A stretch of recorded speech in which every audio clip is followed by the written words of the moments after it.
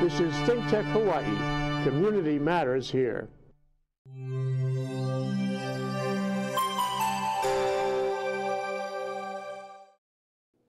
Life in the law here on a given Tuesday, this time with John Edmunds. John Edmunds is a litigator, been practicing litigation law since the 60s. Am I right about that, John? That's right. Welcome to the show. You've had some very high-profile cases, including one we're going to talk about today, which involved the Kukui Plaza litigation back in the, what, the 70s? 1977. Yeah, those were the heady days, weren't 40 they? years ago. You were pretty active in those days on litigation that everybody was reading about every day in the newspaper. You still are, I have to add that. So, John, what's interesting about that litigation is there was an issue there that has come up again in the federal context, involving, in the federal context, let's see, it was Paul Manafort. Has been indicted by Robert Mueller. By Robert Mueller. This is an important part of the Mueller investigation. For money laundering. For money laundering. And Mueller was, Manafort was Trump's campaign manager. Right, very close to Trump. This is all very high-level stuff. Going on right now. Manafort sues Mueller to stop Mueller. Yes, Manafort turned around and brought a civil suit against the team prosecuting him, Mueller and his team. Okay. And there's an identical parallel to the Fozzie bribery prosecution, because in the middle of the Fozzie bribery prosecution, the key witness, who had also been indicted, Hal Hansen, turned around while under indictment and brought a civil suit against the Attorney General, the prosecutor, and the governor. Okay, let's look at the parallels. It's very interesting. So the juxtaposition in the federal one happening right now, this is current news, currently happening in the courts, is the person who was indicted is suing Mueller, the investigator. No, the prosecutor. Mueller's prosecuting. The prosecutor, to stop him from prosecuting. Yes. This is very unusual kind of suit to begin with. Very unusual. And then the question is, there's two questions really. One is, as a matter of law, can he do that? What's going to happen when the courts take a look at this? I guess they haven't really ruled on it in that case. Just happened. Yeah, it's happening right now. And the other is it a good idea for Manafort to have done that? Because maybe from a practical point of view, even if he had a right to do it, maybe it would backfire on him. And we can learn a lot from what happened to you in the Kukui Plaza, because you represented the governor, George Ariyoshi. Governor Ariyoshi, Grant Cooper, who was a special prosecutor, just like Mueller is, and the Attorney General, Ron Amamiya. Okay, so tell us what unfolded in the 70s in that Kukui Plaza litigation with that indictment. Well, the case was actually in trial. Grant Cooper was prosecuting as a special deputy attorney general under Ron Amamiya. Governor Ariyoshi was going to be challenged by Mayor Fozzie for the governorship in the upcoming election. And this is all twisted with politics. It's very twisted. And Hal Hansen had been given immunity by Grant Cooper as a special. What was his role vis-a-vis? Hansen allegedly paid the bribe or arranged for the bribe that was at issue in the case, alleging that Mayor Fozzie had, through intermediaries, arranged for or taken a bribe over the Kukui Plaza development project. So that case is in trial. Suddenly, Hansen, who had been given immunity, decided he didn't want to testify. And he turned and filed a civil suit against the governor, the special deputy, and the Attorney General. So stop there for a minute. So he'd been given immunity, and presumably that was a deal that he would testify. You get immunity in respect of being willing to testify. What happens when a person who is in an immunity deal doesn't want to testify? Does the deal go away? Does his immunity go away? The deal falls apart. In that case, it got put in very sharp focus because he came to court during the jury trial, the underlying bribery jury trial, and refused to testify. And Judge Toshimi Sototani put him in jail for contempt, which is what happens. Those were the Wild West days, weren't they, John? That's what happens. It's, and you're an immunized witness. You have a deal. Then you don't honor it. He was held in contempt for failure to answer questions and put in jail. But he went into jail, into custody, and then he started saying, "I'm never going to answer." And Judge Sototani, warm heart, warm-hearted Judge Sotogiani said, you know, if he's not going to ever testify, there's no point in keeping him in jail. I'm going to let him out. And the case was eventually dismissed. But during that time, Hansen filed a civil suit against his prosecutors. Time he was in jail? Or during the trial? I can't give you the, but right in there, right in there, time. okay. I wasn't involved in the case until that happened, and then I got a call from the Attorney General saying. That was a fun call. Well, it was interesting. It was Ron Amamiya, and he said, you know, you've been fighting us on the other side of these. We need you to join us. Would you come time? over? And I didn't like what was going on, so I joined and met Grant Cooper. Cooper was quite a figure himself. He had been the famous prosecutor, and then he became defense counsel for Sirhan, who had assassinated Bobby Kennedy. He was from the mainland. Cooper was from California. the mainland, not a local lawyer. He was picked nationally. They were trying to find a neutral. Yeah. And when Sirhan was indicted, because the world was looking at that case, the LA County Bar Association said, we want the best defense lawyer we can put in there, not because we want to get Sirhan off, but the world is looking at our system of justice. They picked Grant Cooper. So that was his background. He came out here, worked on the case for about a year, got the indictment, rolled up Hansen as an immunized witness, gets into the trial. Hansen won't talk, and then Hansen turns around and files a civil suit. So I get brought in, and the first thing I did was to issue a civil suit. I took a... This is a civil suit just to stop the prosecution of Frank Fossey, and I suppose that was on behalf... That at the time, Hansen was trying to protect himself because the deal had fallen apart. He made it fall apart. And therefore he was doing it on behalf of both Fossey and himself. He didn't say that. What he did was throw an enormous monkey wrench into an ongoing trial. The idea was a monkey wrench, yeah. And he wanted damages. He wanted not to be held in contempt. He wanted to be cleared, and he didn't want to be prosecuted. What's the nature of that claim? I mean, is there a why? I mean, is it just that he wants it, or is there a reason for it? Well, he did not want to lose his immunity because the deal could fall apart, but he could still be indicted, re-indicted, I suppose, for the criminal conduct that he admitted to that got him the immunity. Sure. So what was the basis that he alleged in the suit?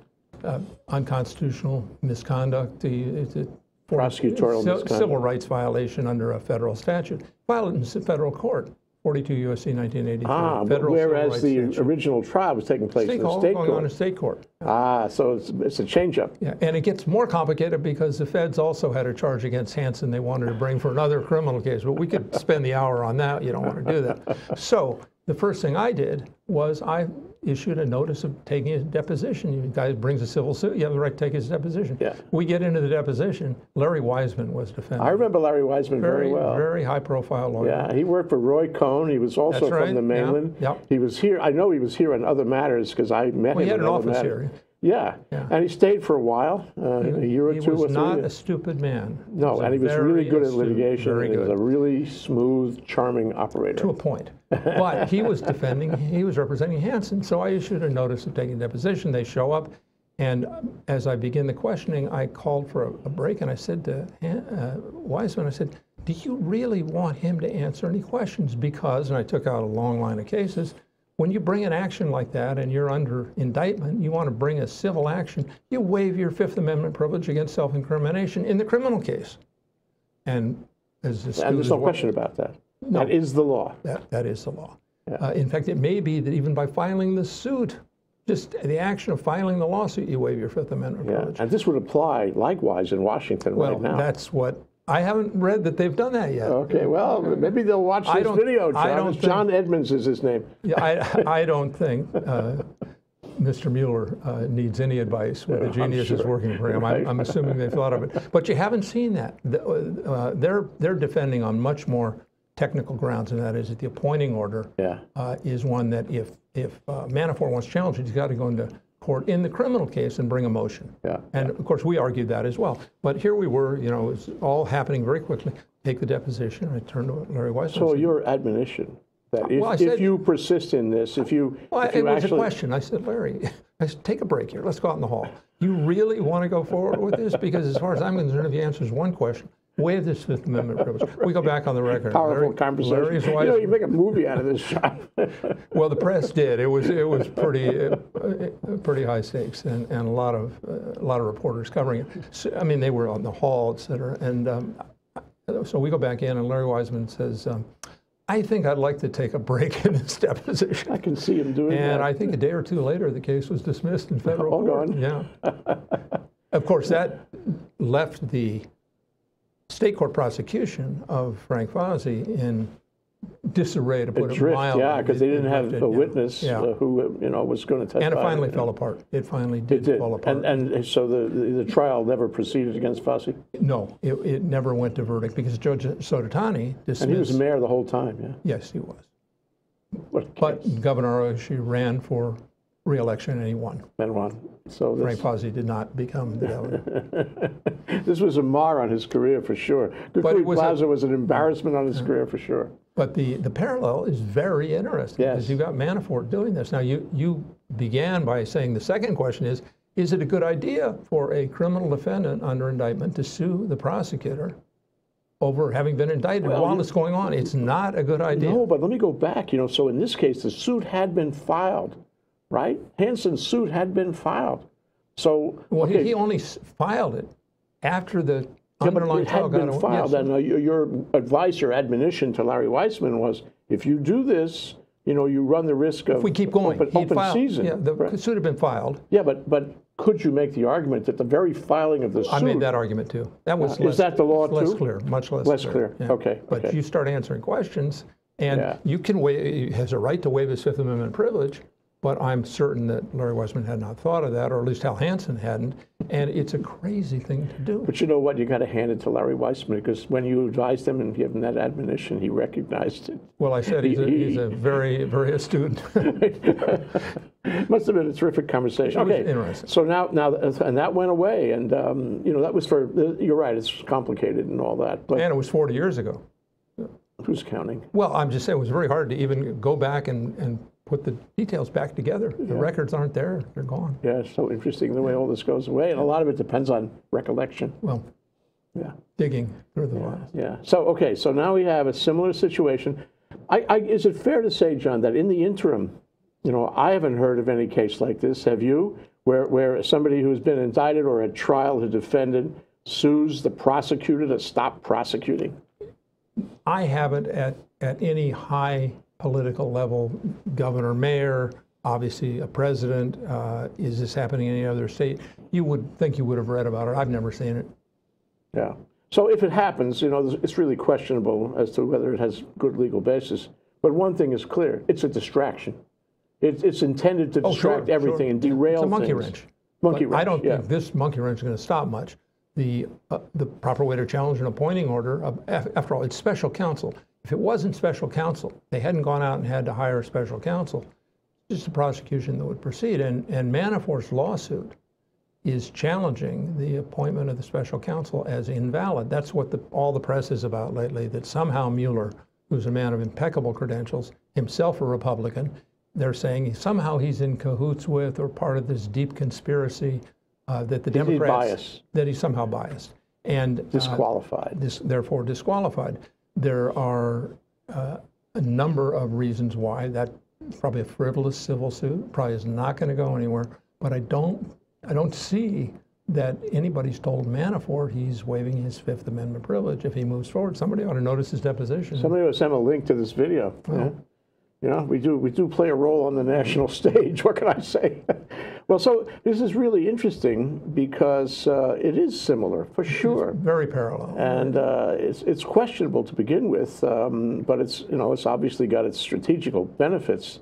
To a point, though, it may be strategic to have done it, but as has happened with Hal Hansen, you take that one step, just take a step, answer a couple of questions, and you may have waived. Yeah. Now, what about Rule 16? You said it was frivolous. This kind of suit could be treated as frivolous. Does Rule 16 have any teeth in a case like this? You're talking about Rule 11 for the bringing of Rule 11, I'm sorry. Yeah. That Rule 11 deals with frivolous lawsuits, and it's a disciplinary rule, and it allows penalties against lawyers who bring frivolous lawsuits. Rule 11 it's a threat lawyers make to each other when they believe that the guy who filed the suit shouldn't have filed the suit. My opinion about what's going on in Washington, D.C. from this distance is that it is unique enough. It's a unique enough argument that it may not be a Rule 11 violation. But that's going to have to be decided by a federal judge somewhere someday if they persist. I think that the lawsuit's going to get dismissed. Whether there would then be a follow-on Rule 11 suit against the lawyer who brought Manafort's action, who knows? Yeah. But it's a delaying maneuver. It's in part done what I think they intended to do. It's gotten a lot of publicity. Suddenly people are focused on, is Mueller somehow doing this for the wrong reasons? As to whether there might be value, a basis in that suit, and so it raises this question of maybe Mueller is disqualified. Well, it's typical Trump. He's always a distraction. Always a distraction. Come at him for indeed. one thing, and well, let's go over here for a while. Yeah. Divert you. Yeah. Don't think about this. Think about this. I mean, it's a story. In fact, we have commentaries about that very issue. If you track on it, you find that he's always distracting everybody. And after this break, John, I'd like to talk about, how this kind of investigation proceeds and what, I know we don't know. It's all behind the curtain, but I'd like to speculate with you about what the strategies are, the considerations that we'll see later. The same kind, perhaps, of distractions. Right after this break. That's John Edmunds, a litigator for many years, an excellent litigator in high-profile cases. We'll be right back. Hello, everyone. I'm DeSoto Brown, the co-host of Human Humane Architecture, which is seen on ThinkTech Hawaii every other Tuesday at 4 p.m. And with the show's host, Martin Despang, we discuss architecture here in the Hawaiian Islands and how it not only affects the way we live, but other aspects of our life, not only here in Hawaii, but internationally as well. So join us for Human Humane Architecture every other Tuesday at 4 p.m. on ThinkTech Hawaii. But grandmother, what big eyes you have, she said. All the better to see you with, my dear. That's the wolf. What are you doing? Okay, push. Research says reading from birth accelerates the baby's brain development. And you're doing that now? Oh, yeah, this is the starting line. Push. When this is over, you're dead. Read aloud 15 minutes. Every child, every parent, every day.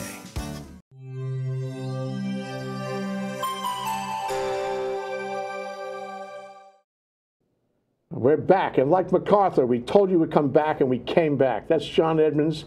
He's a high-profile litigator, been practicing in Hawaii since the 70s, maybe the 60s. 60s, sorry. I don't want to make you younger than you really are. And I don't want to incriminate myself, but it was the 60s. Okay, so let's talk about this this suit. You mentioned in the break that you read Manafort's suit against Mueller. And I mean, well, I tried to prepare for these programs. Of course, it's fair enough that you would. Thank you for that. What was it like to read this? I mean, what did this complaint look like? It's about 50, 60 pages long. It traces the whole history of the special counsel and cites opinions saying it can be a dangerous tool in the wrong hands, et cetera. But it's challenging the underlying basis for whether a special counsel was necessary. Why couldn't it have just stayed with the AG? And we all know why it couldn't have just stayed with the AG, because that AG's office is probably de facto controlled by the president. So they didn't want it there. They wanted an independent counsel, which Acting Attorney General Rosenstein said was necessary. He framed a very detailed appointing order. And that appointing order pretty clearly gives Mueller the power to do what he's doing.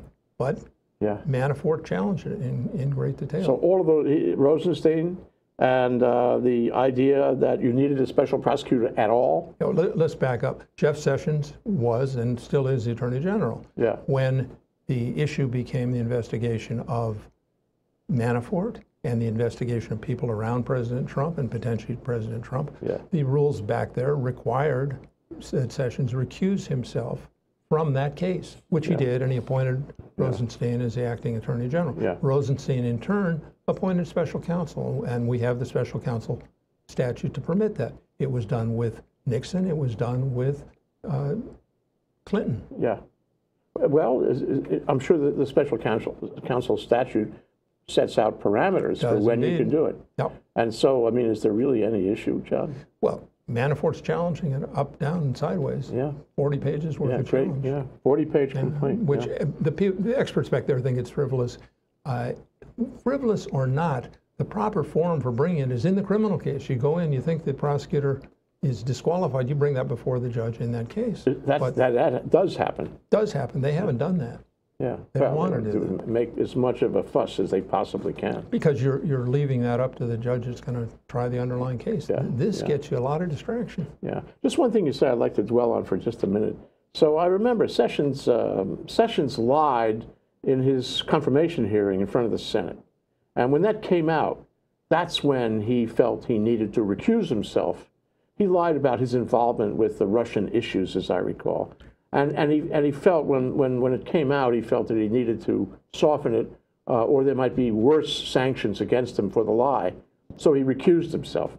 I'm not sure that's why he would say he recused himself. That's certainly the spin the press has put on it. I think he had a less incriminatory version of why he needed to recuse himself. But the notion is that he didn't tell the truth in his confirmation hearing. Right. I think that's settled. Yes. And then he recuses himself in order to and soften that somehow and get beyond that. Yes. Maybe in the way of a distraction even.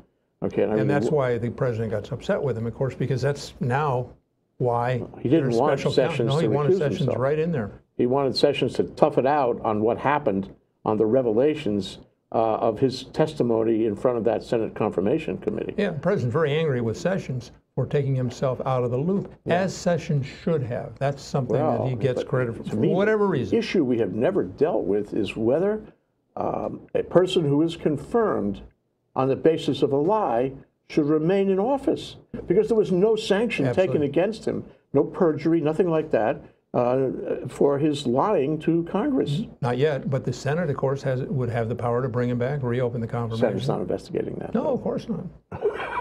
The Senate, it's not the same Senate we grew up with, Jay, I tell you now. Any time you're in an issue like that, you first look around the room and see who's got the votes. Right. Everything is politicized now. Who's got the votes on that? It's Republican Senate.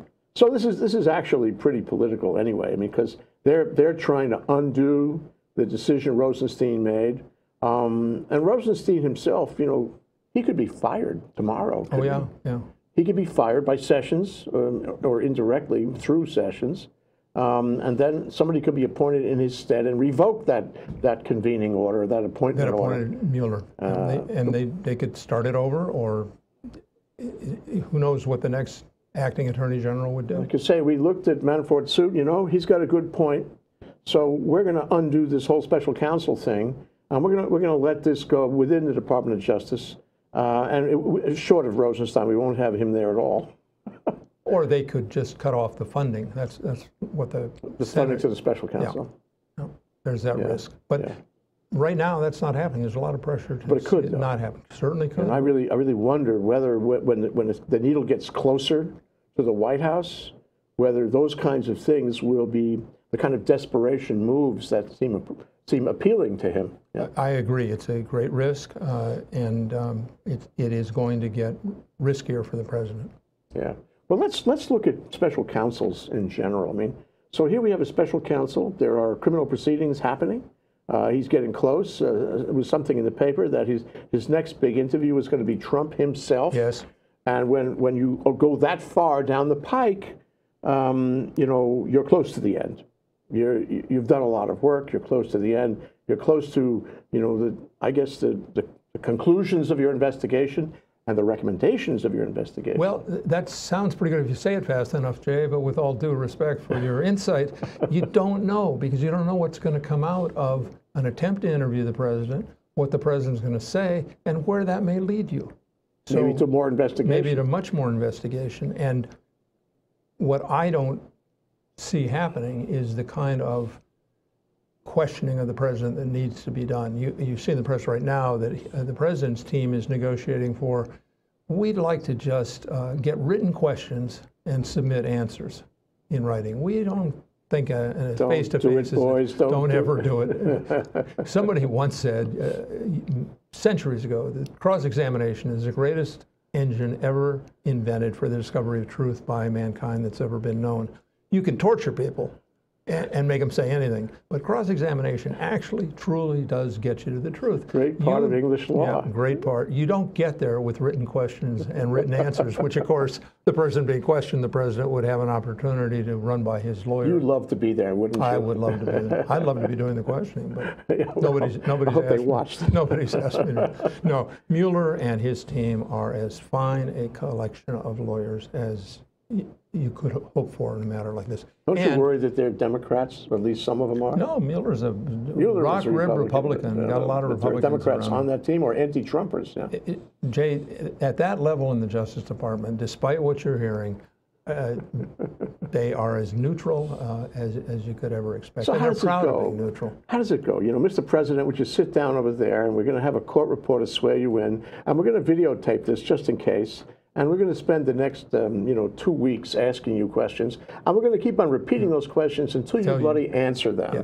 Is that how it's going to go? No, that's not how. That is not going to happen. It'll be something short of that. Or the alternative, of course, is that, and this is settled law, Mueller has the power to subpoena the president before a grand jury. He can put him in front of a grand jury. And if you go in front of a grand jury, president or not, you don't have the right to have your lawyer in the room. But you could be the defendant in the indictment, no? Oh, yeah. But you can be a witness and you can be a person of interest. But when you're subpoenaed before a grand jury, both state, federal, you do not have the right to have a lawyer in the room with you. He can be outside. And there's some tremendous high-profile illustrations of this, where a high-profile defendant is called in, and after each question, he has the right to send out a question to his lawyer. And it's interrupted, and the question goes out, and the lawyer helps. But you don't need too many of those before the grand jury catches on, and what happens, you see an indictment coming down. Yeah, they don't believe you in anything. Yeah. Yeah. But what happens here is the law about the ability of Mueller to do that is settled. There's no dispute. It happened. Including the president. As to the president, Mueller has that power, and that was settled in the Nixon case. It was settled in the Clinton case. He has the power. So it does mean something that he's gone this far, that he can formulate questions to the president. Oh, yeah. And he's got enough material already that those questions will be good questions and close enough. We don't know, but he can learn a lot from that interview, because you see what's the difficult part of the president's position. The president doesn't know what he's got, what Mueller's got. Right. He doesn't. I mean, he may know, he may not, but he doesn't know how many different people Mueller's talked with.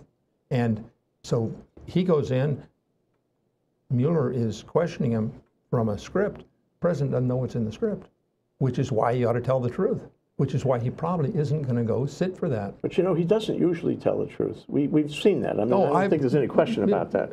Clearly. What happens to a witness? I mean, he's a witness like anyone else, under oath, okay, who's going to be tested on every statement, who conventionally, customarily, typically, does not tell the truth. What happens to him? Well, if you lie to the grand jury, it's perjury.